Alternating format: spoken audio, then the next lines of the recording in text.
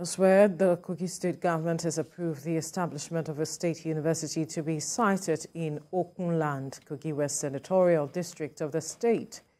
The proposed institution will be the third state-owned university in the state. The Commissioner for Information and Communication in Kogi State, Kingsley Fanwo, who discussed this in a statement, said Governor Yahya Bello directed the transmission of the right legislative instruments to the State Assembly to ensure the passage of the bill establishing the university.